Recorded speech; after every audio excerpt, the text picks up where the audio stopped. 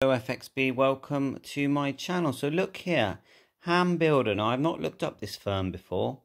HAMBUILDER, and they make the HBR4HF V3.0 4-band HF transceiver, 25-watt output. So it looks nice. It's a bit old school, isn't it? It's a bit, I don't know, it's interesting design. It reminds me of those old Cobra radios, but it still looks very nice. I think they've done a great job.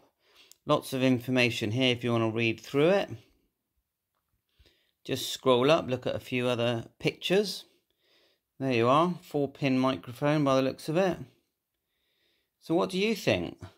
I think it looks nice.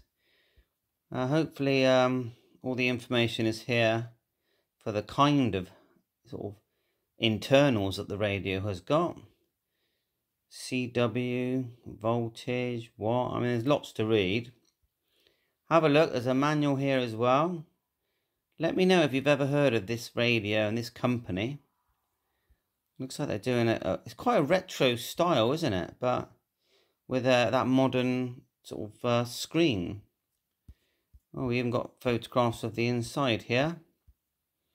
There you go, for those that are familiar. See all the filters and other internals.